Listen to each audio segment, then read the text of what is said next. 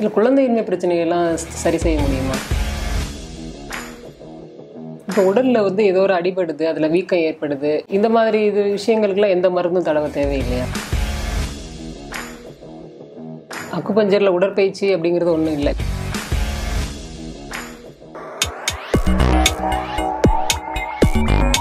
இல்லை குழந்தையின்மை பிரச்சனைகள்லாம் சரி செய்ய முடியுமா? அடிப்படையிலேயே இன்றைக்கி இருக்க நிலைமையில் இன்றைக்கி இருக்க இளைஞர்களுடைய இன்றைக்கியுடைய சந்ததிகளில் அதிகப்படியான பெண்கள் வந்து குழந்தையின்மை அப்படிங்கிற விஷயத்துக்கு வர்றாங்க. நாங்கள் என்னவா பார்க்குறோம் அப்படின்னா, இன்றைக்கி இருக்கக்கூடிய வாழ்க்கை முறை, இன்றைக்கி இருக்கக்கூடிய மருத்துவ முறையுமே இந்த குழந்தையின்மைக்கு முக்கிய காரணிகளாக இருக்குது அப்படிங்கிறது எங்களுக்கு புரியுது. நாங்கள் என்ன சொல்கிறோம், நீங்கள் முதல்ல மருந்து மாத்திரை சாப்பிட்றதெல்லாம் நிறுத்துங்க அப்படின்னு சொல்லிட்டு இந்த சிகிச்சை கொடுக்கும்போது அந்த குழந்தையின்மை அப்படிங்கிற ஒரு விஷயமெல்லாம் குணமாகி குழந்தை உருவாக்கி பிறந்துக்கிட்டு இருக்கு. இதில் இந்த குழந்தையின்மை பெண்கள் சம்மந்தப்பட்ட ஒரு விஷயமாக நீங்கள் கேட்குறதுனால இதில் ஒரு முக்கியமான செய்தி என்ன சொல்கிறோம் அப்படின்னா, இந்த மாதவிடாய் காலங்கள் அப்படிங்கிறது பெண்களுக்கு இருக்கக்கூடிய முக்கியமான ஒரு விஷயம். மாதவிடாய் காலங்களில் 4 வாரத்துக்கு ஒரு முறை இந்த உடலில் இருக்கக்கூடிய கழிவுகள், இரத்தத்தினுடைய கழிவுகள் அது சுத்திகரிக்கப்பட்டு அந்த கழிவுகள் எல்லாமே முழுமையாக வெளியேற்றக்கூடிய வேலையை அந்த கர்ப்பப்பை செய்யுது. அப்போ கர்ப்பப்பைங்கிறது இந்த உடலை சுத்திகரித்து கழிவுகளை நீக்கி புதுப்பித்து தரக்கூடிய வேலையை செய்யக்கூடிய முக்கியமான உறுப்பு. அப்போ அந்த தருணத்தில் அந்த உடல் உஷ்ண நிலையை பெற்றிருக்கும். எதுக்காகன்னா தன் வேலையை செம்மையாக செய்வதற்கு.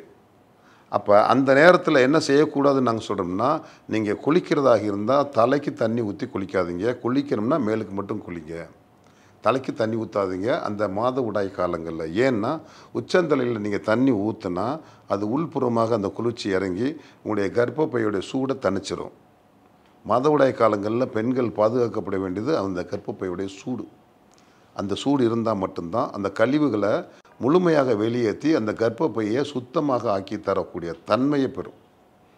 ஆனால் இன்றைக்கி அப்படி நம்முடைய நடைமுறை அப்படி இல்லாமல் இருக்கிறதுனால தான் கர்ப்பப்பை சம்மந்தப்பட்ட நோய்கள் திருப்பி திருப்பி வந்துக்கிட்டே இருக்கிறதுக்கான காரணம் அதுதான். அதனால தான் 4வது நாள் 5வது நாள் எண்ணெய் தேய்ச்சி குளிக்கிற வழக்கம் இருந்தது. அப்போது இல்லை 5வது நாள் 4வது நாள் வந்து எண்ணெய் தேய்ச்சி குளிக்கிற வழக்கம் அது எதனால் வந்துச்சுங்கிறது சரியாக சொல்ல முடியாது. ஆனால் தலைக்கு ஊற்றுறதுங்கிற ஒரு பேச்சு வருது பார்த்தீங்களா? எப்போன்னா தலைக்கு ஊற்றுறதை நிறுத்திட்டு திரும்ப தலைக்கு ஊற்றுறது தான், நீ தலைக்கு ஊற்றுனியா இல்லையான்னு கேட்பாங்க. அப்போ தலைக்கு ஊற்றுறது வந்து மாதத்துக்கு ஒரு தடவை, மாதத்துக்கு நான் ஒவ்வொரு தடவையும் நான் 4 நாள் வந்து நான் தலைக்கு ஊற்றாமல் இருக்கிறேன் அப்படின்னாவே நான் மாதவிடாய் காலங்களில் இருக்கேன் அப்படின்னா மாதவிடாய் காலங்களில் தலைக்கு குளிக்கக்கூடாதுங்கிறது தான் உடல் இயல்புடைய அடிப்படை. இந்த அடிப்படை தான் நம்முடைய முன்னோர்கள்லாம் அப்படி தான் இருந்தாங்க. இன்றைக்கி நவீனம்ங்கிற பேரில் நம்ம வந்து இயற்கைக்கு மாற்றமாக நவீனமாக நம்ம என்ன வேணாலும் செய்யலாமே தவிர இயற்கைக்கு மாற்றமான வாழ்க்கை முறையை வாழ்வது எப்படி சரியாக இருக்க முடியும்? இந்த உடலுடைய ஆரோக்கியத்துக்கு கேடு உண்டாக்கக்கூடிய விஷயங்கள் எப்படி நவீனமாக இருக்க முடியும்? நவீனம் அப்படின்னா நாம் செய்யக்கூடிய வேலைக்கு மிக லேசாக்கி கொடுக்குது, இலகுவாக்கி கொடுக்குது. அப்போ ஒரு இடத்துல நம்ம வந்து பயணம் பண்ணிக்கிட்டு இருந்தோம், நடந்து போய்கிட்டு இருந்தோம், வாகனத்தை போட்டு பயன்படுத்தணும், அதில் வந்து கால்நடைகளை பயன்படுத்தணும். இப்போ வந்து வேறு ஒரு மிஷின்களை போட்டு நம்ம வந்து லேசான நிலையில் ஒரு இடத்துலேருந்து பயணம் பண்ணிக்கிட்டு இருக்கோம். முந்தி டெலிஃபோன் பேசுகிறதா இருந்தால் சுற்றி கைக்கு ஒரு கருவி, காதுக்கு ஒரு கருவி வச்சுருந்தோம். இது ஒன்று சேர்த்தோம். அது திரும்ப வந்து இப்போ எப்படி ஆகிப்போச்சுன்னா லேசாக சின்ன டப்பாக்குள்ளே எல்லாத்தையும் அடக்கி வச்சுருக்கோன்னா இது நவீனம். இப்போ அந்த மாதிரியாக தான் நம்ம ஃபோன்லாம் நமக்கு வந்து இலகுவான அதை பயன்படுத்தக்கூடிய முறை வந்து நமக்கு வந்து இலகுவாக ஆகிட்டே இருக்குது. அப்படின்னா பேசுகிறது கெடாமல் இலகுவாகிட்டே இருக்குது, அது நவீனம். இந்த உடலுடைய ஆரோக்கியம் கெடாமல் இந்த எளிமையான முறையில், ரொம்ப சிம்பிளான முறையில் இந்த ஆரோக்கியத்தை பலப்படுத்துறது எளிமையான முறையாக இருக்கணும்னா அந்த அடிப்படையில் பார்த்தா அக்குபஞ்சர் மருத்துவம் தான் இன்றைக்கி நவீன மருத்துவம். எந்த சிரமமும் இல்லை, எந்த கஷ்டம் இல்லை. ஆனால் மிக எளிய முறையில் இந்த உடல் தன்னுடைய ஆரோக்கியத்தை திரும்ப பெறக்கூடிய வழி வகை இந்த முறையில் ஏற்படுறதுனால, இந்த வகையில் நடக்கிறதுனால, இந்த முறையில் இருக்கிறதுனால இந்த மருத்துவ முறை தான் நவீன மருத்துவ முறையாக இந்த அடிப்படையில் நான் சொல்கிறேன்.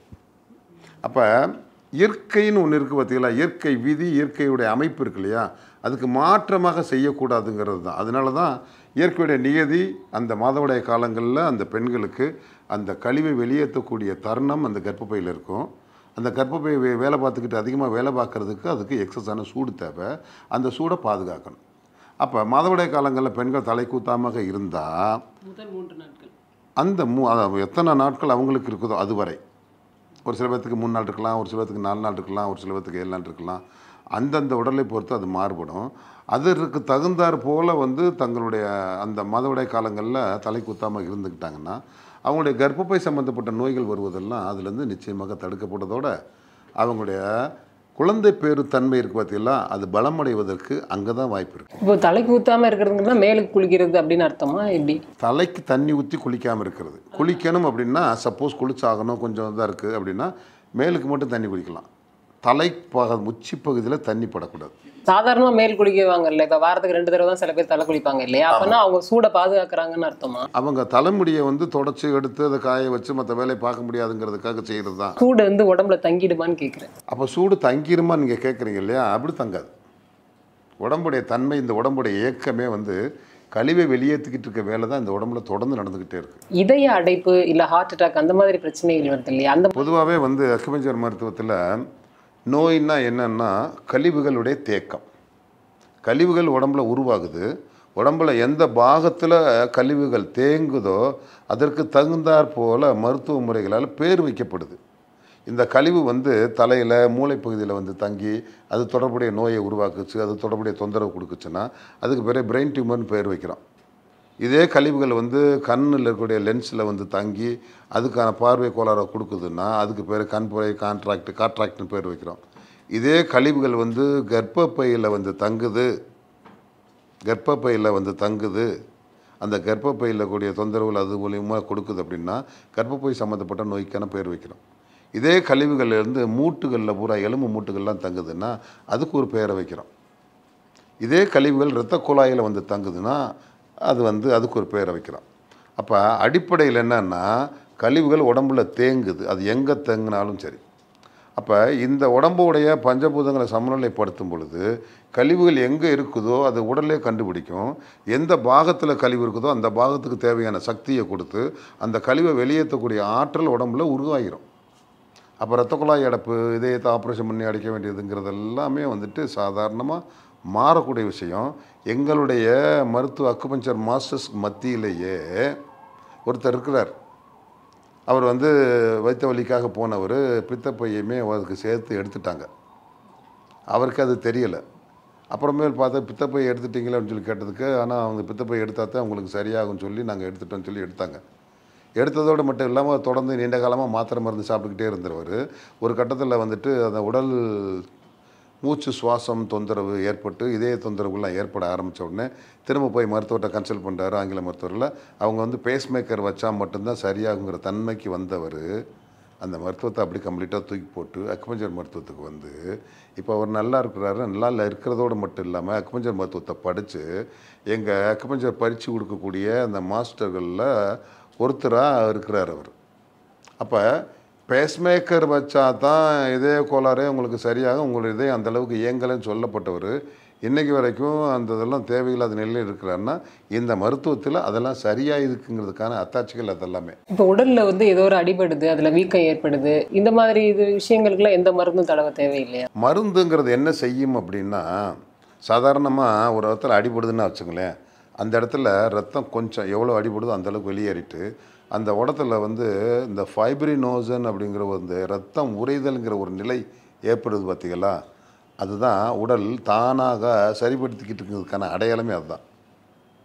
அப்போ அடிபட்டு அந்த இடத்துல புண்ணாகுதுன்னா அங்கே இருக்கக்கூடிய மெல்லிய இரத்த குழாய்கள் எல்லாமே தானாக சுருங்கி திரும்ப ரீகன்ஸ்ட்ரக்ஷன் ஆவதற்கு அந்த உடம்புடைய இயல்பு நிலைக்கு விட்டால் தான். அதுக்கு மேலே மருந்தை போடும் பொழுது என்னாகும் அப்படின்னா அது செயற்கைத்தன்மையாக மாறும் பொழுது தான் அங்கே தழும்பு விழுகும். எந்த உடம்புல எங்கே காயம் பட்டாலும் அது மருந்து போட்டாலும் மருந்து போடாட்டியும் ஆறிடும். முதல்ல மருந்து போட்டு ஆற வச்சா தழும்பு உண்டாகும், மருந்து போடாமல் அதுவாக ஆற விட்டால் தழும்பு இல்லாமல் ஆறும். நமக்கு எது நல்லது? தழும்பு இல்லாமல் ஆறாது. அப்படின்னா தழும்பு இல்லாமல் அது ஆறுதுன்னா என்ன அர்த்தம் அப்படின்னா அந்த உடல் தன் இயல்புக்கு திரும்பி தன்னை தானே டேமேஜ் ஆகி இருக்கக்கூடிய அந்த பாதிக்கப்பட்ட அந்த செல்லுகள் எல்லாம் திரும்ப புதுப்பிக்கக்கூடிய வேலையை அந்த இடத்துல செய்யுது. இப்போ மருந்துகள் என்ன செய்யும்னா அந்த புதுப்பிக்கக்கூடிய அந்த செல்லுகளை அங்கே செய்ய விடாமல் அங்கே போட்டு அடைச்சிக்கிறோம். அப்போ வெளிப்புறத்தில் அடிபட்டால் கூட எந்த மருந்துமே தேவையில்லை அப்படிங்கிறது தான் அக்குபஞ்சர் மருத்துவத்துடைய கோட்பாடு. இப்போ சாதாரணமாக இப்போ வீடுகளில் வந்து அடிபட்டுச்சுன்னா லேசாக மஞ்சள் வைக்கிறது அவசியமே இல்லை. அக்குபஞ்சர் மருத்துவ வாழ்வியலை கடைப்பிடிக்கிறவங்களுக்கு இது அவசியமே இல்லை. இது சித்த மருத்துவத்தை இல்லை அதோட பாரம்பரிய விஷயங்களை இல்லை அவங்க சொன்ன இந்த மாதிரி உணவே மருந்து சொல்கிற விஷயங்களை ஒரு புறக்கணிக்கிற விஷயம் அப்படி எடுத்துக்கலாமா? இல்லை, அப்படி இல்லை. அதாவது மருந்து வச்சு செய்யக்கூடிய மருத்துவ முறை, இது மருந்து இல்லாத செய்யக்கூடிய மருத்துவ முறை. அந்த வாழ்வியலை கடைப்பிடிக்கிறீங்கன்னா அந்த வாழ்வியலை வந்து அந்த மருத்துவம் இல்லை அதில் குணம் ஆகுமான்னு கேட்குறேன். மஞ்சள் பொடி வைக்கிறதுனால இல்லை தேவையில்லைங்கிறத நான் சொல்கிறேன். அது இல்லாமலே சரியாகும்ன்றீங்க. எல்லாமே சரியாகும் போது எதுக்கு அதை போய் தேடிக்கிட்டு இருக்கீங்க? இப்போ சித்த மருத்துவத்தில் இன்னொரு விஷயத்தை சேர்த்து சொன்னீங்க. நான் உணவே மருந்துன்னா உணவை நீ மருந்து மாதிரி பயன்படுத்துன்னு சொல்லுது. அதாவது மருந்தை வந்து அள்ளி சாப்பிட மாட்டோம், எடுத்து சாப்பிடுவோம். மருந்தை கொண்டு வயிற்றை நிரப்ப மாட்டோம். அந்த அடிப்படையில் தான் நீங்கள் உணவு எடுத்துக்கணும்னு சொல்லப்படுது. இந்த 2 வார்த்தைக்கு அதுதான் முக்கியமான அர்த்தம். இதோடைய அடிப்படையான அர்த்தம் அதுதான். நீ வயிற்றை நிரப்பாத. மருந்தை கொண்டு போய் நீ வயிற்றை நிரப்புவீங்களா? வயிற்றை நிரப்ப மாட்டோம். அப்போ தேவைக்குன்னு ஒரு அளவு இருக்கு இல்லையா, அந்த அளவு எடுக்கிறது தான் உணவே மருந்தே தவிர நம்முடைய பாரம்பரியமான உணவு பூராமே மருத்துவ குணம் கொண்டது. நீங்கள் தனித்தனியாக அதுக்கு இது இந்த சுக்கு மிளகு புள்ளி மிளகு இதுக்கெல்லாமே வந்து மருத்துவ குணம் இருக்குது அப்படின்னா மற்ற இதுக்கெல்லாம் மருத்துவ குணம் இல்லையா? ஆனால் இருக்குது. ஒவ்வொரு உணவுப் பொருளுக்கும் ஒவ்வொரு தன்மை நிச்சயமாக இருக்குது. அது உடம்புல என்னென்ன வேலை செய்யணுமோ அந்த வேலையை கரெக்டாக செஞ்சுக்கிட்டே இருக்குது. ஆனால் கொடுக்கக்கூடிய அளவுன்னு ஒன்று இருக்கு இல்லையா, இதை வலியுறுத்தி தான் நம்முடைய முன்னோர்கள் சொல்லி வச்சா, அளவுக்கு மீறினால் அமிர்தமும் நஞ்சுன்னு இல்லையா? இப்போ அமிர்தமே நஞ்சுன்னு இந்த வார்த்தை எதுக்கு இந்த அமிர்தம்ங்கிற வார்த்தையை சொன்னால்? அமிர்தம்னா வந்து சாகாத வரத்தை தரக்கூடிய ஒரு பொருள். அது இருக்குதா இல்லையாங்கிறது தெரியல. ஆனால் சாகாத வரத்தை தரக்கூடிய பொருளாக இருந்தாலும் அளவுக்கு மீறக்கூடாதுங்கிறதான் அடிப்படை. ஒரு மனிதன் உயிர் வாழ்வதற்கு தேவையான பொருள் உணவு இல்லையா? அந்த உணவை நீ எப்படி சாப்பிடணுங்கிறது அந்த அளவு. அந்த அளவை யார் நிர்ணயம் பண்ணுறதா இருந்தால் உங்களுடைய வயிறு தான் நிர்ணயம் பண்ணுமே தவிர நீங்கள் கூட நிர்ணயம் பண்ணக்கூடாது. அந்த வயிறுமே உங்களுடைய உடல் உழைப்புக்கு தகுந்த மாதிரி, உங்களுடைய உடல் உழை தேவைக்கு தகுந்த மாதிரி மாறிக்கிட்டே இருக்கும் அந்த அளவு. அப்போ நீங்கள் செய்ய வேண்டியது உங்களுடைய வயிற்றை கவனிக்கணும். அதாவது நாங்கள் என்ன சொல்கிறோம் அப்படின்னா, மனிதர்களுக்கு உன்னுடைய வயிறுடன் கூடிய ஒரு நட்பு உறவை ஏற்படுத்தி கொள்ளுங்கள். உங்களுடைய வயிறை கவனியுங்கள். உங்கள் வயிறு அத்தனை விஷயத்தையுமே உங்களுக்கு சொல்லிக் கொடுக்கும். வயிறை கவனிங்க. சாப்பிடும்போது வயிறை கவனிங்க. சாப்பிட்டுக்கிட்டு இருக்கும்போதும் வயிறை கவனிங்க. சாப்பிட்டு முடித்த உடனே வயிறு கனமாக இருக்குது அப்படின்னா அந்த வயிறுக்கு அநியாயம் பண்ணிட்டீங்கன்னு அர்த்தம்.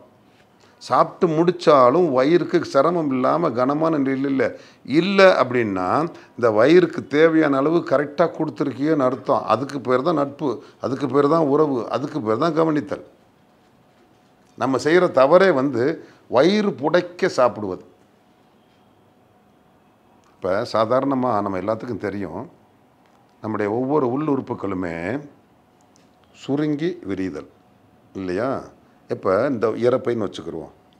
இதில் பாதி அளவு உணவு போட்டால் இங்கே சுருங்கிறதுக்கு வாய்ப்பு இருக்குது. ஃபுல்லாக இறப்பை முழுவதும் உணவை போட்டு நிரப்பிட்டா எங்கிட்டு சுருங்கும், எப்படி இயங்கும்? கஷ்டப்பட்டு சுருங்கிறதுக்கு இடமே இல்லாட்டி எப்படி சுருங்கும்? அப்படின்னா என்ன ஆகுது? இந்த இறப்பையோட சக்திகள்லாம் வீணடிக்கப்படுது அந்த உணவிலிருந்து சக்தியை எடுப்பதற்கு. அப்போ என்ன செய்கிறோம் அப்படின்னா, பெருமளவு சக்தியை செலவழித்து உணவிலிருந்து சிறிதளவு சக்தியை எடுக்கிறோம். ஆனால் உணவு உண்ணும் முறை அப்படி இருக்கக்கூடாதுங்கிறதா மருத்துவம் கற்றுக் கொடுக்குற வழி. சிறிதளவு சக்தியை நீ செலவழித்து பெரிதளவு சக்தியை நீ பெறணுங்கிறது தான் உணவு உண்ணும் முறையோடைய அடிப்படை. ஹீலர் பாஸ்கர்னு சொல்லவே அவர் அக்குபஞ்சர் பண்ணிட்டு இருக்கிறவர் தான். அவர் வந்து இந்த வீட்டிலே பிரசவம் பார்க்கலாம் அப்படின்னு சொல்லி ஒரு விஷயம் வந்து சர்ச்சையாச்சு. இப்போ அக்குபஞ்சர் மருத்துவத்தில் வீட்டிலே பிரசவம் அப்படிங்கிறது சாத்தியமா? உங்கள் கேள்வி வீட்டில் பிரசவம் பார்க்குறது சாத்தியமாங்கிற கேள்வி இன்னொரு 20-30 வருஷத்தில் பெண்கள் வந்து குழந்தை பெற்றுக்கிறது சாத்தியமாங்கிற கேள்வியை நோக்கி போய்கிட்டு இருக்கோமோ அப்படிங்கிற கேள்வி வருது. மனிதன் எங்கேருந்து தொடங்கினான்னு பார்க்கணும், என்ன தன்மையிலேருந்தான்னு பார்க்கணும். ஒரு பெண் கர்ப்பம் அடைவதும் குழந்தையை பெற்றுக்கிறதும் நோயா நோய் இல்லையா? முதல்ல அதை சொல்லுங்கள். ஒரு பெண் கர்ப்பம் அடையலைன்னா தான் நோய். கருவுற்றாச்சு, அது நோய் இல்லை, அது இயற்கை ஆரோக்கிய நிலை. மருத்துவத்துக்கு எப்போ போகணும், மருத்துவமனைக்கு எப்போ போகணும், நோய் ஏற்பட்டால் மட்டும். நாம் இப்படி பழகிட்டோம். இப்போ நம்ம 2 தலைமுறைக்கு முன்னாடி எல்லாம் ஏன் சொல்ல போனால் எனக்கு பிறந்த குழந்தைகள் எல்லாமே வீட்டில் தான் பிறந்துச்சே தவிர ஆஸ்பத்திரிக்கெல்லாம் போகலை. அட் ப்ரெசண்ட் இப்போ எங்கள் வீட்டில் என்னுடைய பிள்ளைகளுக்கு பிறக்கக்கூடிய குழந்தைகள் எல்லாமே எங்கள் வீட்டில் தான் பிறந்துச்சு. சாத்தியமா அந்த அக்குபஞ்சர் வாழ்வியலை கடைப்பிடிச்சிக்கிட்டு இருக்காங்க இல்லையா? இப்போயுமே ஒரு 1000க்கு மேற்பட்ட குழந்தைகள் இருக்காங்க இந்த வாழ்வியலை கடைப்பிடிச்சிக்கிட்டு இருக்கவங்க. அவங்களுக்கெல்லாம் வீட்டில் தான் குழந்தை பிறக்குது. இது நோய் இல்லை. மனிதனுக்கு நோய் ஏற்பட்டால் மட்டும்தான் மருத்துவமனைக்கு போகணும். கருவுறுவது, குழந்தை பெறுவதெல்லாம் நோயே இல்லைங்க. இல்லை வயிற்றில் வந்து குழந்தை வந்து தொப்புள் கொடி சுற்றிக்கிறது, இந்த வாழ்வியலை தப்பாக வாழும்போது மட்டும்தான் இந்த மாதிரி பிரச்சனைகள்லாம் வரும். கரெக்டான வாழ்க்கை வாழ்ந்துருந்தா குழந்தை தானாக வெளியே வரும். இந்த மனிதன் வந்து எப்படிங்க இன்றைக்கி நம்முடைய தலைமுறைக்கு 2 தலைமுறைக்கு முன்னாடி பெண்களை பொறுத்தளவு மதவுடைய காலங்களில் எப்படி தங்களை சுத்தப்படுத்திக்கிறங்கிற அடிப்படை அறிவை வளர்த்து வச்சுக்கிடுவாங்களா இல்லையா? அதே போல் பேறுகாலங்கள்லையுமே பெண்கள் எந்த மாதிரி செய்யணும், எதை செஞ்சுக்கிட்டு எப்படி சுத்தப்படுத்திக்கணுங்கிற அடிப்படை வந்து வாழ்வியல் அறிவுது. இது தெரியாமல் போய் இதை மறந்து போய் இதை மறுக்கவும் செஞ்சு நாம் என்ன பண்ணிக்கிறோம், இதை போய் இன்னொருத்தன்ட்ட கொண்டு போய் கொடுக்குறோம். இன்றைக்கி மேலை நாட்டில் கூட வந்து என்ன பண்ணுறான்னு தெரியுங்களா? ஒரு பெண் டெலிவரி ஆகிறதுக்கு முன்னாடி கணவன் வந்து பக்கத்தில் இருக்கணும்னு சொல்கிறான். டெலிவரி ஆகிறதுக்கு வந்து வலி வருது, எனக்கு ஏதாவது செய்யுங்க அப்படின்னா வெயிட் பண்ண சொல்கிறான். ஆஸ்பத்திரிக்கு பின்னாடி கிரவுண்ட் இருக்குது, போய் வாக்கிங் இருங்க, வலி வரும்போது பார்ப்போன்னு சொல்கிறான். இந்த மேற்கத்திய இந்த ஆங்கில மருத்துவம் எங்கே பிறந்துச்சோ அந்த நாட்டில் 99.9% வந்து நார்மலாக பிறக்குது. அவன் இன்னும் என்ன சொல்கிறான்னா வீட்டில் பிறக்கிறதா வந்து என்கரேஜ் பண்ணிக்கிட்டு இருக்கான். அப்படியே ஆஸ்பத்திரிக்கு வந்தாலும் வெயிட் பண்ணு, குழந்தை தானாக வரும், நீ ஏன் அவசரப்படுற, வர வேண்டிய நேரத்தில் அது வரும், வர வேண்டிய நேரத்தில் வரும், இயற்கையாக நடக்க வேண்டிய நேரத்தில் நடக்கும். அது வரைக்கும் மனிதன் காத்திருக்கணும். அப்படிங்கிறதான் மருத்துவ அறிவு, இயற்கையின் அறிவு. மருத்துவன்னா உடலை மட்டுமல்ல இயற்கையுடைய அறிவும் சேர்த்து வளர்த்து வச்சுருக்கணும். இப்போ ஒருத்தவங்க சிசேரியன் ஆயிருக்கு, இப்போ இந்த நிகழ்ச்சி மூலமாக கேட்டுட்டு மறுபடியும் ஒரு சுகப்பிரசவம் ஆகும்னு நினைக்கிறாங்கன்னா அவங்களுக்கு சாத்தியம்? நிச்சயமாக இந்த நிகழ்ச்சி மூலமாக கேட்குறவங்களுக்கு நான் நிச்சயமாக சொல்கிறேன், திட்டவட்டமாக சொல்கிறேன். எங்ககிட்ட மருத்துவத்துக்கு வர்றவங்க எல்லாமே இதே மாதிரி கேள்விப்பட்டு நான் என்னுடைய முதல் குழந்தைய சிசேரியன் எடுத்துட்டாங்க, எனக்கு அடுத்த குழந்தை வந்து நார்மலாக பிறக்குமா, நிறையா பேர் வந்து கேட்டு நார்மலான குழந்தையை பெற்று ஆச்சரியப்பட்டுக்கிட்டு இருக்காங்க அந்த குடும்பம். அதில் என் வீட்டில் என்னுடைய மருமகளுக்கு முதல் குழந்தை என்னுடைய சம்மந்தக்காரவங்க என்னுடைய மருமகளுடைய அப்பா எதுவுமே கேட்காம ஆஸ்பத்திரியில் கொண்டு போய் சேர்த்து ஆப்ரேஷன் பண்ணிட்டாங்க. 2வது குழந்தைக்கு வரும்பொழுது இது எங்கள் வீட்டு பிள்ளை, நீங்கள் தலையிடக்கூடாதுன்னு சொல்லி அவங்கள போக சொல்லிவிட்டு வீட்டில் நார்மல் டெலிவரி எங்கள் வீட்டில் நடந்துச்சு. எங்கள் வீட்டில் என்னுடைய மருமகளுக்கு 2வது குழந்தை நார்மலான டெலிவரி. இது மாதிரி நிறைய எங்கிட்ட சிகிச்சைக்கு வந்தவங்களுக்கு நிறைய பேர் இருக்காங்க. அதனால் தாய்மார்களுக்கு நான் சொல்கிறேன், குழந்தை பேர் இருக்கு இல்லையா, பாக்கியமான விஷயம். 2வது குழந்தை கர்ப்ப காலம் இருக்கு இல்லையா, அந்த காலத்தில் பெண்களுக்கு என்ன நடக்கப்படுதுன்னா அவங்கள வந்து புதுப்பிக்கப்படுறாங்க. அந்த குழந்தைங்கிற ஒரு முத்து, அந்த இறைவனால் கொடுக்கப்பட்ட அந்த பாக்கியம் அந்த கருவறையில் வச்சு வளர்க்கப்படுறதுனால அந்த உடல் புதுப்பிக்கப்படுது. அப்போ ஒரு பெண் வந்து ஒரு குழந்தையை பெற்றுக்கிட்டாங்கன்னா அவங்களுடைய உடல் முழுசாக புதுப்பிக்கப்படுது. அப்போ அடுத்த குழந்தையை பெற்றுக்கிட்டான்னா இன்னொரு தடவை புதுப்பிக்கப்படுது, இன்னொரு தடவை பெற்றுக்கிட்டான்னா இன்னொரு தடவை புதுப்பிக்கப்படுது. இன்றைக்கி இருக்க பெண்களை பாருங்களேன், ஒரு குழந்தையை பெற்றுக்கிட்டாங்கன்னா விரிஞ்ச கர்ப்பப்பை திரும்ப சுருங்காமல் நிரந்தர கர்ப்பிணி மானியான தோட்டத்தில் இருக்காங்க.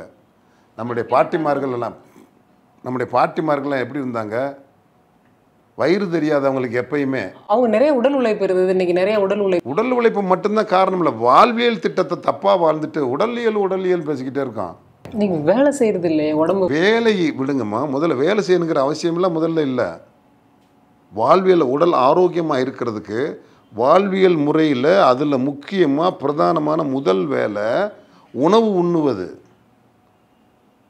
நம்முடைய வாயு வந்து இன்புட்டு.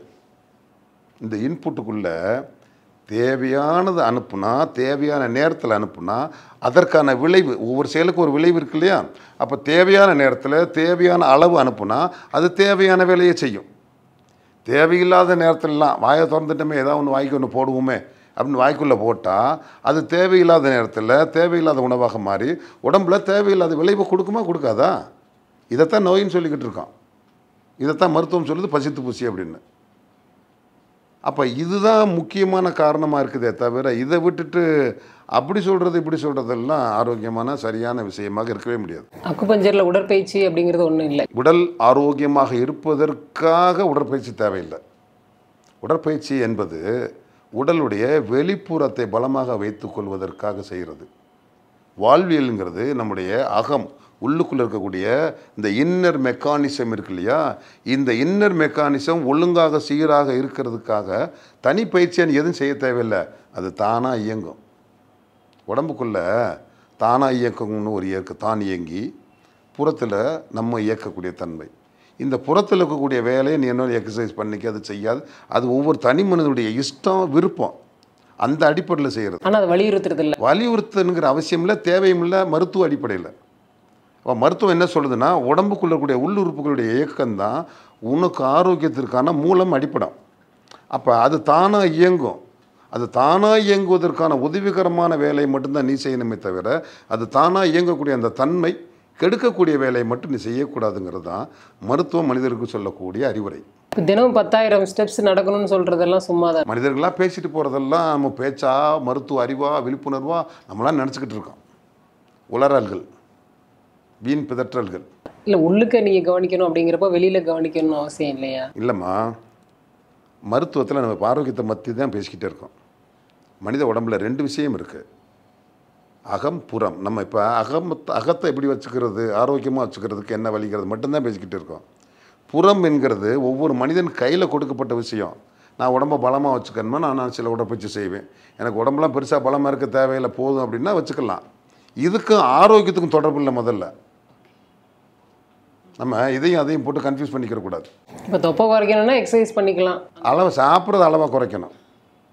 எவ்வளோ வேணாலும் தின்னுக்கிட்டே இருப்பேன், நான் எக்ஸசைஸ் பண்ணி தொப்பை குறையவே குறையாது. இப்போ உடற்பயிற்சி செய்யாட்ட விட்டமின் டி குறைபாடு வருது அந்த மாதிரிலாம் சொல்கிறாங்களே, நடந்தா வந்து உலகத்தில் எந்த மிருகமும் அது எக்ஸசைஸ் பண்ணிக்கிட்டு இருக்கா? அது வெயிலில் இருக்குல்ல, நம்ம வெயிலுக்கே போகிறது. வெயில் படாமல் எங்கே இருக்கோம்? இருக்க முடியுமா?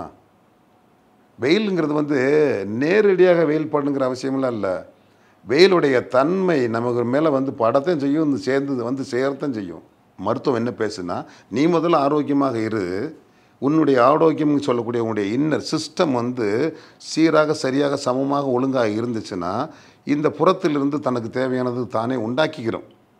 நீ இதுக்குன்னு பர்டிகுலர் எதையும் தேடி போக தேவையில்லைன்னு சொல்லுது. இப்போ மாசமாக இருக்கும்போது பார்த்தீங்கன்னா இன்னும் 2 உயிருக்கு சாப்பிடணும், கூடுதலாக வந்து சத்துக்கள் அதிகமாக தேவைப்படும் இல்லையா? அதனால வந்து ஹாஸ்பிட்டல்ஸில் வந்து கால்சியம் மாத்திரைகள், மற்றபடி ஃபோலிக் ஆசிட் இந்த மாதிரிலாம் கொடுப்பாங்க. ஆனால் அக்குபஞ்சரில் வந்து எந்த மருந்துமே கிடையாது. அப்படிங்கிறப்போ அந்த குழந்தைக்கு தேவையான சத்துக்கள் எப்படி போகும்? உணவின் மூலமாக போகுமா? ஒரு குழந்தை கருவறைக்குள்ளே வளரணும் அப்படின்னா அந்த உடல் அந்த கருவறைக்குள்ளே வளரக்கூடிய அந்த கரு வளர்வதற்கு சாதகமான சூழல் தான் அந்த கருவுக்கு தேவையே தவிர அது சாதகமான சூழல் எதுன்னா இந்த உடலுடைய ஆரோக்கியம். எந்த வயிற்றில் அந்த கரு வளர்ந்துக்கிட்டு இருக்குதோ அந்த உடலுடைய ஆரோக்கியம் மட்டும்தான் அந்த கரு வளர்வதற்கான சூழலை உருவாக்கி கொடுக்குமே தவிர மாத்திரை போய் நேரடியாக வயிற்றில் போய் விழுகாது, அந்த குழந்தை போய் சேரவே சேராது. அப்போ நீங்கள் சாப்பிட்ற மாத்திரை ஃபோலிக் ஆசிட்டுங்கிற பேரில் விட்டமின்கிற மாத்திரையை சாப்பிட்டாலும் அது கல்லீரலில் கெடுக்குமா கெடுக்காதா? உலகத்தில் ஏதாவது ஒரு மருந்து இருக்கான்னு ஒன்று சொல்லுங்கள். வித்தவுட் கான்ட்ரா இண்டிகேஷன்ஸ், பக்க விளைவு இல்லாத ஒரு மருந்து எது அதாவது இருக்கா? பக்க விளைவுனா என்னன்னு கேட்டால் அது கல்லீரலில் கெடுக்கும். இப்போ கல்லீரலில் கெடுத்து அந்த உடலுடைய ஆரோக்கியத்தை கெடுத்து அந்த குழந்தை அந்த கருவறை வளர்வதற்கு அந்த சாதகமான சூழல் எப்படி உருவாகும்? இந்த அடிப்படையில் யோசிச்சு பார்த்தா அந்த மருந்து நல்லதாக கெட்டதாக நமக்கே தெரிஞ்சிடும். இப்போ சத்து குறைபாடுன்னு சொல்லும்போது எந்த மருந்து மாத்திரையும் தேவையில்லை, உடலே அதை சரிப்படுத்திக்கும்னு சொல்கிறேன். உணவின் மூலமாக தான் தனக்கு தேவையான சத்தை உடம்பு எடுக்க முடியுமே தவிர மருந்துகளால் நிச்சயமாக ஆகுவதற்கு சாத்தியம் நிச்சயமாக இல்லை. அப்போ இப்போ கொடுக்கப்படுற மாத்திரைகள்லாம் எந்த வேலையும் செய்யலைன்றீங்க? கெடுதி செய்யுது. நான் கேட்குறேன், இப்போ பெரும்பாலான நடைமுறையில் பெரும்பாலான பெண்களுடைய நடைமுறை இப்போ எப்படி இருக்குன்னா, கர்ப்பமான உடனே ஆஸ்பத்திரிக்கு போயிடுறாங்க. அவங்க டாக்டர்ஸ் பல லிஸ்ட்டை கொடுத்துட்றாங்க, பல மருந்துகளை சாப்பிட்றாங்க. விட்டமின்லேருந்து ஃபோலிக் ஆசிட்லேருந்து ரத்த மாத்திரைலேருந்து சத்து மாத்திரைலேருந்து எல்லாம் சாப்பிட்டு கடைசியில் அந்த 10 மாதம் கரெக்டாக கொடுத்த டாக்டர் கொடுத்த எல்லா மாத்திரையும் சாப்பிட்டுட்டு கடைசியாக குழந்தை பெற்றுக்கிறம்போது தானாக குழந்தை டெலிவரி ஆகிறதுக்கு சத்து இல்லாமல் போச்சு, அறுத்து எடுக்கிறாங்கன்னா அப்போ இத்தனை நாளாக சாப்பிட்டா இத்தனை மாதமாக சாப்பிட்டா மருந்தோடைய சத்தெல்லாம் எங்கே போச்சு? ரத்தம் எங்கே போச்சு? ஏன் சிசரின் போகிறீங்க? ஏன் சிசரின் பண்ணுறீங்க அப்படின்னு கேட்டால் பதில் சரியாக இருக்காது. அப்போ நம்ம வந்து இன்னொரு விஷயம் நான் என்ன சொல்கிறேன்னா, உங்களுடைய கேள்வி இன்னொரு மருத்துவத்தின் பக்கம் போகுது. இங்கே அது தேவையில்லை. நான் என்ன சொல்கிறேன்னா, இந்த மருத்துவத்தில் என்ன சொல்லப்படுதுன்னா, இந்த உடல் ஆரோக்கிய நிலையில் இருக்கிறதுக்கு என்ன வேணுமோ அதை நீ வாழ்வியலாக நீங்கள் இருந்து வாழ்வியலை கடைப்பிடிச்சா மட்டும்தான் அது உங்களுக்கு இயற்கை சார்ந்த சக்தி அது கொடுக்கும். அதை நீங்கள் கடைப்பிடிச்சிங்கன்னா கர்ப்பம் தரித்தல்ங்கிறது ஒரு வேலையாகவே தெரியாது, குழந்தை பெற்றுக்கிறது ஒரு வேலையாகவே தெரியாது. இந்த வயசுக்குள்ளே பெற்றுக்கிட்டா தான் உடல் ஆரோக்கியமாக இருக்கும். அதாவது 35 வயசுக்குள்ளே குழந்தை பெற்றுக்கணும் அப்படின்னு சொல்கிறாங்க. ஐஸ்வர்யா ராய் வந்து 36 வயசில் நார்மல் டெலிவரி பண்ணாங்கங்கிறது ஒரு பெரிய பேச்சாக இருக்குது. ஆனால் கிராமங்களில் எனக்கு தெரிஞ்சு எங்கள் அத்தை பார்த்தீங்கன்னா 47 வயசில் அவங்க குழந்தை நார்மல் டெலிவரி. இது செய்தியாக வர மாட்டேங்குது பார்த்தீங்களா? அதுதான் விஷயம் எனக்கு நாட்டில். அதாவது இதில் உண்மை என்னென்னா, பெண்களுக்கு வந்து மாதவிடாய் காலங்கள் தொடங்கி முடிவடைகிற காலம் வரை அங்கே குழந்தை பெற்றுக்கிறதுக்கான சாத்தியம் இருக்குது இயற்கையின் கோட்பாட்டின் அடிப்படையில். 45 வயசு வரைக்கும் அவங்க மென்சஸ் சைக்கிள் நிற்கிற வரைக்கும் 50 வயசாக இருந்தாலும் கூட 49 இதை வந்து 7 பருவம்ங்கிறது சொல்லப்படுது மருத்துவத்தில். மனித உடம்பில் 7 பருவங்கள். அந்த பருவங்கள் வந்து ஒரு குறிப்பிட்ட காலம், அதை வந்து 7 வயசுலேருந்து 8 வருஷத்துக்குள்ளே ஒரு பருவநிலை. அப்போ ஒரு பெண் வந்து 2ஆம் பருவத்தில் பூப்பெய்தி 3ஆம் பருவம் முடிஞ்சதுக்கு பின்னாடி தான் இனவிருத்தி பெறுவதற்கு அது முழுமையான வளர்ச்சியை பெற்ற நிலையில் இருக்குது. இப்படி ஒவ்வொரு பருவங்கள் வந்து 7 பருவங்கள் வரைக்கும் அந்த மென்சஸ் சைக்கிள் என்று சொல்லக்கூடிய அந்த மாதவிடாய் காலங்கள் தொடர்ந்து நடக்கும். எவ்வளவு காலம் அவங்களுக்கு மென்சஸ் இருக்குதோ அது வரைக்கும் அவங்க குழந்தை பெற்றுக்கிறதுக்கான சாத்தியக்கூறுகள் இருக்குது. இது இயற்கையின் கோட்பாடு. கல்யாணமாக 20 வருஷம் குழந்தை இல்லாத கூட இப்போ வந்து குழந்தை 18 வருஷம் 20 வருஷம். எங்கள் அக்காவில் எங்களுடைய பெரியம்மாவுடைய மகளுக்கு வந்து 18 வருஷம் கல்யாணம் முடித்து 18 வருஷம் பிறகு தான் குழந்தை பிறந்திருக்கு, ஒரே ஒரு குழந்தை. எங்கள் வீட்டில் எங்கள் உறவுக்காரவங்க 49வது வயசில் கடைசியாக ஒரு குழந்தைய 12வது குழந்தைய பெற்று வச்சுருக்காங்களே. அக்குபஞ்சர் என்ன சொல்லுதுன்னா, இயற்கை வாழ்வியலுக்குள்ளே நீங்கள் இருங்க, இயற்கை விதிக்குள்ளே இருங்க. ஏன்னா இயற்கையை மீறி மனிதனால் எதையும் செய்ய முடியாது.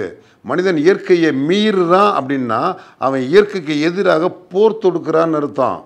இயற்கையின் உதவி இல்லாமல், இயற்கையின் அரவணைப்பு இல்லாமல் எந்த ஒரு இனமும் உயிர் வாழவே முடியாது. அப்போ மனிதன் இயற்கைக்குள்ளே அடங்கி இருக்கிறது தான் அடக்கமாக இருத்தல்னு அர்த்தம்.